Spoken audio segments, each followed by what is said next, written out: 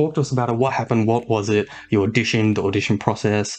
Um, yeah, like what was going through your mind, and yeah, like talk to us about Deadlock and everything. Yeah, this is like recounting it now is like, it doesn't make sense in my head even now.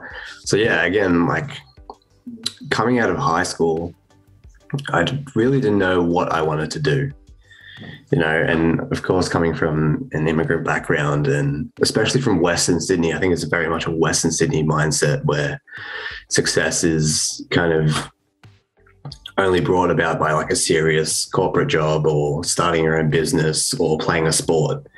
And the arts and music and theater wasn't really big around here. But yeah, coming out of high school, I didn't really know what I wanted to do. So I was chasing money, obviously. That was brought to my head, but money was going to bring you what you wanted. So I chose law and applied finance, which I'm still doing. And I was working at Kmart, and then I wanted another job because I was like, no, I want to make money now. So I joined an extras agent. So an extras agent, you basically just stand in the background of films and TVs and ads. It was like $30 an hour, just be a background person. I was like, sick, this is mad. I can just stand there, do nothing.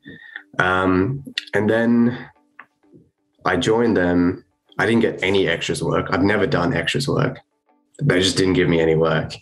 And then out of the blue, they're like, hey, we've got this ABC show that they're auditioning for, and it matches your description. And I've never acted in my life. My high school didn't even run drama. That's how bad it was.